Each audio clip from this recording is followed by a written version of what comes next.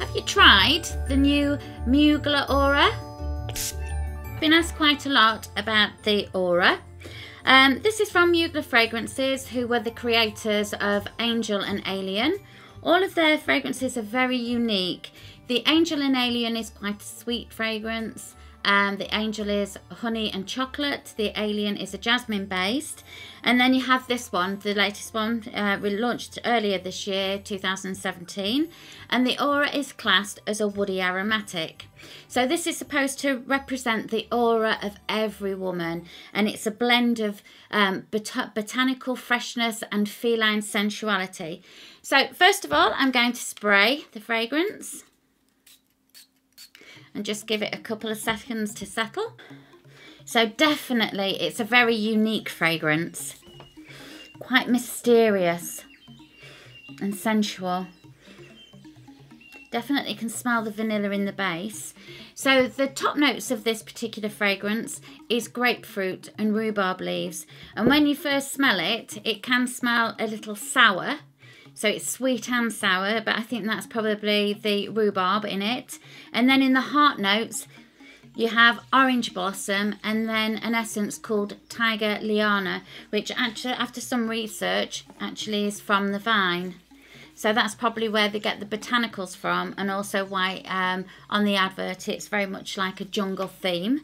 And then on the base, you've got a Bourbon vanilla and also wolfwood, and I think the wolfwood is a molecule, and I'm assuming that it must be like an animalistic note and wood, which is obviously what gives it that sort of like woodsy, very sort of like sensual base.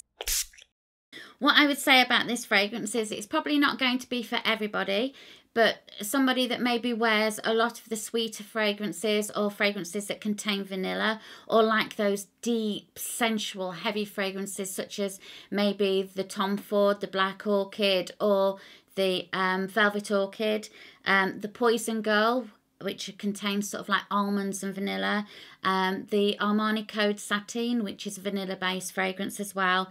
This would be an ideal fragrance for them.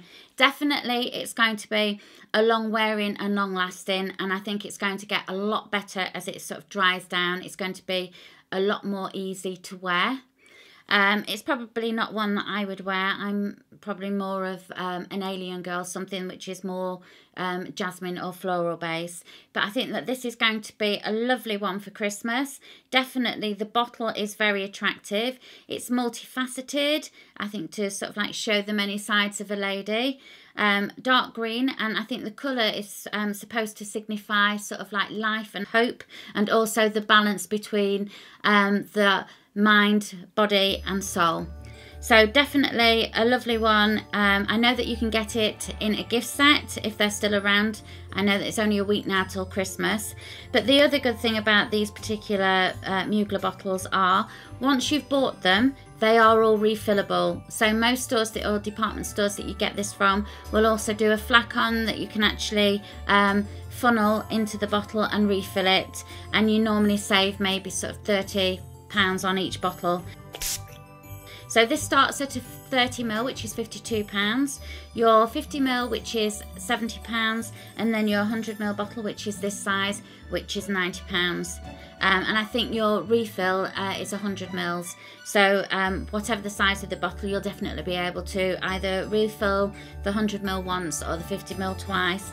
So there are large savings on those. And I know that they do a shower gel and a body lotion as well. So always handy if the lady that you're buying it for likes to layer her fragrance to make it last longer.